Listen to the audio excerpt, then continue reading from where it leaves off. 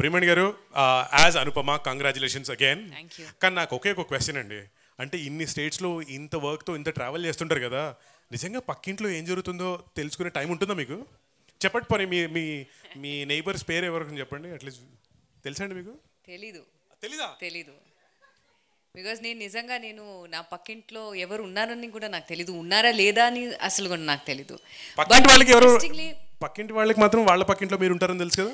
బెంగళూరులో ఉన్న నేబర్స్ నాకు తెలుసు, ఇక్కడ ముంబైలో ఉన్న నేబర్స్ నాకు తెలీదు. నేను కలిసాను, జస్ట్ హాయ్ హలో అని నిన్నే చెప్పాను. After 4 years of being in Bombay and in that house నిన్నే కలిసాను, వాళ్ళని హాయ్ హలో చెప్పాను. Okay, sorry, please. Congratulations again Priyamani as Anupama కుమ్మేశారు మీరు. Thank you. I like to keep it very short and sweet because already అందరూ అన్ని thank use చెప్పారు. But first time నాకు ఆహా నుంచి అండ్ భరత్ కమ్మ గారు నాకు ఫోన్ చేసి we had this meeting via Zoom, నాకు స్టోరీ చెప్పారు. I liked it and thank you so much. మళ్ళీ నేను చెప్తున్నాను, thank you so much for being so accommodative to my dates. Sudheer గారు, బాపి గారు, అందరికీ థ్యాంక్ యూ చెప్పాలి.